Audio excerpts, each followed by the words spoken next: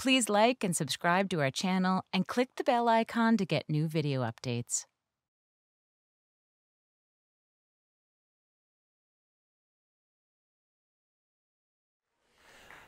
About 2 years into a certain global pandemic, I understudied 5 roles in a big off-Broadway revival of a musical.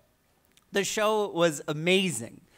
I saw it about 50 times, so I have some notes, but it was amazing. But what was hard for me was leaving the theater every night, not having done the show. It was disappointing to me, and it was making me feel sort of on the outside of it all. And there was, of course, always a chance that I could go on. It was the Omicron surge in New York. My best friend called it the season of the understudy. But for me, every time I got put on standby, I spent hours of that day tense, ready to go on. They turned out to be a false alarm. And so when I got a call on a morning at the end of the year telling me to be ready to go on, I didn't think much of it. I just dutifully ran my lines and waited. But then we got an email from the director, something that was new. And he said to the whole company, I know there's a lot of confusion and distress about how we make the choice of when to put an understudy on. These are uncharted territories for all of us. We have to make the decision based on what we know right now. Sam, you're on. Have a great show. And the clarity of this email was like drugs. I shot off a bunch of texts to my friends telling them that I was on that night, and I raced to the theater for my very first put-in rehearsal with the cast. And finally, when I walked in the doors of that theater that night, I was the main character. And everything was about making sure that I had a good show that night. And this cast that I had watched from my little understudy corner in the dark for months become a true ensemble suddenly was surrounding me, and I was a part of it. And it felt so easy. It felt so good.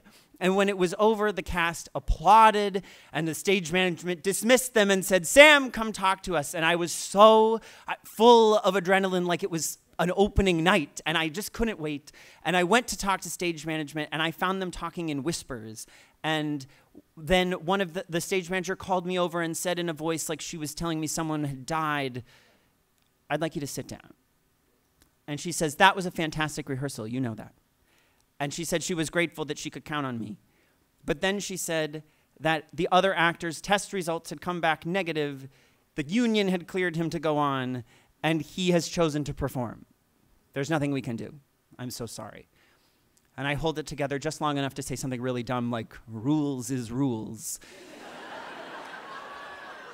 And I gather my things, and I burst through the stage door out onto the street, and I burst into tears, and I just walk. And as the adrenaline is sort of draining out of my body, I think, I am not mad at this show for jerking me around. This is the job. And I'm not mad at this actor because he spent the day in a clinic waiting for COVID results. I am just tired, and I don't know if I belong here. I text my friends to tell them that it was another false alarm. And I think, at least I got that rehearsal. At least I got to be up there with them. They know I can do it, and I know I can do it. And then I get a really sweet text from one of my best friends in the show. He says, it's my birthday tomorrow. We're having a party in the dressing room. Please come and hang out with us after the show. And I'm not about to miss a party.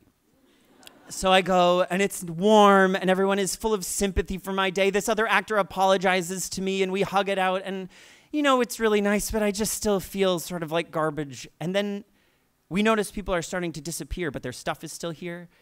And we realize they're slowly sneaking into the theater, something that we had all never done before. And so we follow them.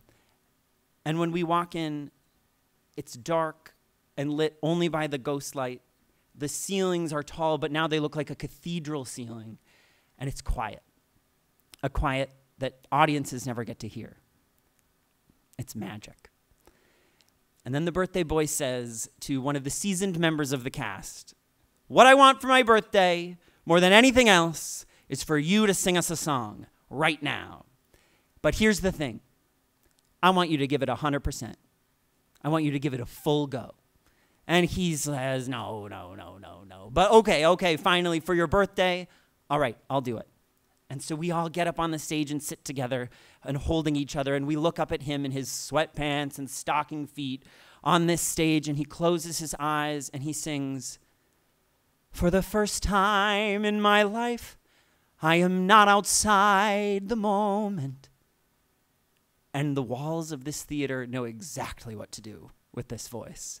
And the sound lifts up and takes us with it. And suddenly we're all just theater kids again as this song fills the room. And for the second time that night, I'm crying. But this time it's because I know I am a part of this.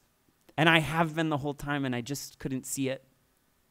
And when it's over, we erupt in applause. And then we do my favorite thing in the world, which is we linger.